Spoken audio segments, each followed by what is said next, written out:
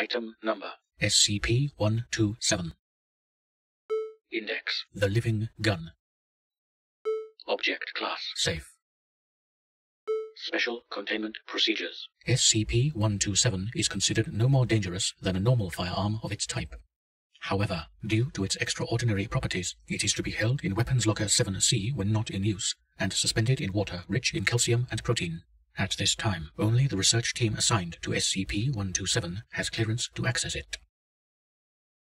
Description: SCP-127, upon first glance, appears to be a standard MP-5K submachine gun.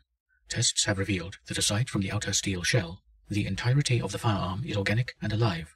The weapon's ammunition initially appeared to be human-like teeth. However, DNA testing of the bullets resulted in no match to any known species on Earth. SCP-127 features two settings, semi-automatic and fully automatic. An audible groan can be heard when switching between the two. Upon depleting the weapon's magazine, typically 60 shots, it takes between 3 to 5 days to regrow a new supply of ammunition. Attempts to remove the magazine have resulted in failure. It seems to be permanently attached to the weapon. SCP-127 does not seem capable of reproduction at this time. Scans have shown no apparent reproductive organs, and requires no sustenance beyond water, calcium, and protein. SCP-127 was originally located in the house of a Mr. James. Mr.